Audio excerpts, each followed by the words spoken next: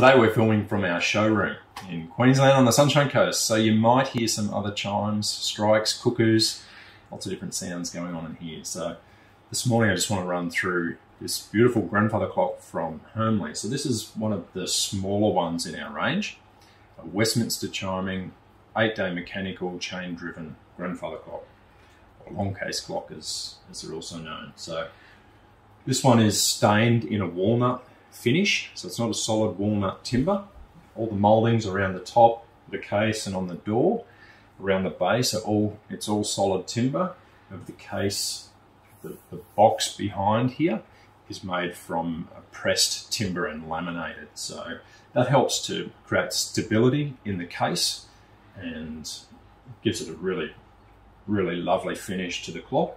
This one's got some fluted columns running down the side and little brass collars, just accentuating the brass finish inside the clock of the dial and the weights and pendulum. And then we'll open the door and just have a little look inside here.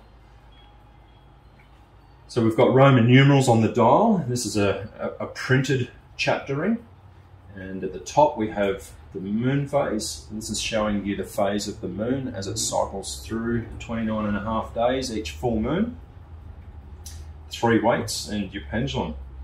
We're going to have a listen to the chime in this clock. So I'm going to do the Westminster chime. Just the full chime on the hour here, so it's going to do all 4 bars of the chime and then strike 9 times for 9 o'clock.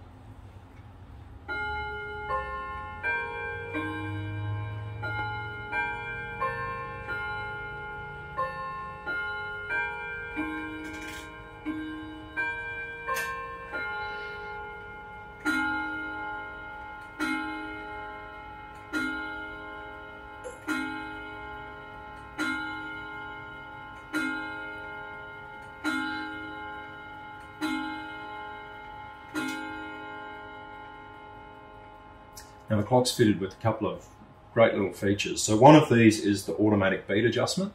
That means you can give the pendulum a nice wide swing and the clock will find its own level position for the pendulum to give a nice beat. So you don't have to have the case perfectly level. You need to get it fairly close. The other thing is it has an automatic night off option. So this lever underneath here, when we push it up like so, puts it into the automatic night off mode. And the clock automatically stops chiming after 9:45 and resumes at 7 o'clock in the morning. So we're going to go around now. We'll hear a quarter of the chime at 9:15.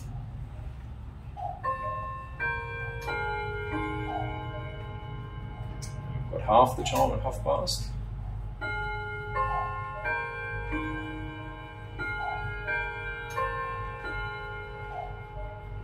And this is going to be the last one in the evening. So we've got 3/4.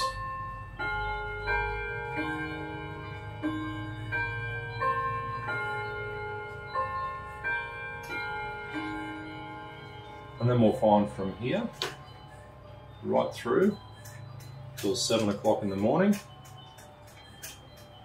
it's automatically silent.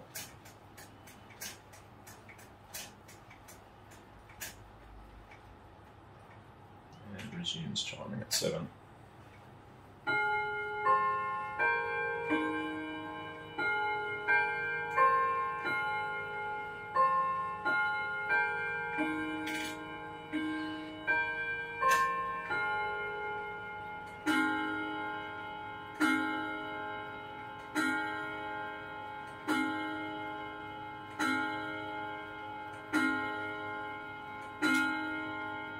You can also silence the chimes manually at any point. So we've got another little lever here that we can push up and then the clock is silent.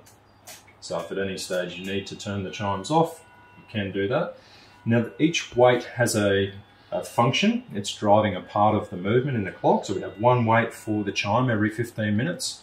One's for the pendulum and one is for the strike on the hour. So each one of these, over the course of a week, they're all going to travel down in the case.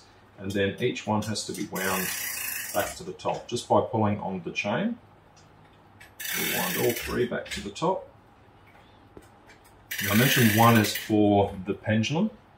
Being a mechanical clock, you may be required to regulate the speed of the clock. So when you get your clock home and you set it up, you may find in the first week that it's maybe gained 5 minutes, something like that.